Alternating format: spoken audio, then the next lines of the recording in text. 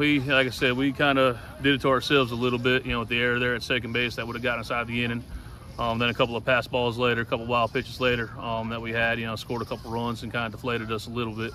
But, but for the most part, we kind of, hung in there, tried to limit the damage that we could, and they were just able to bring the bats today and, puts the bat on the ball a little bit more than us, and we're able to get balls to drop in, and all credit to them. I mean, they're a very good team, and that's why they're part of the region champs last year.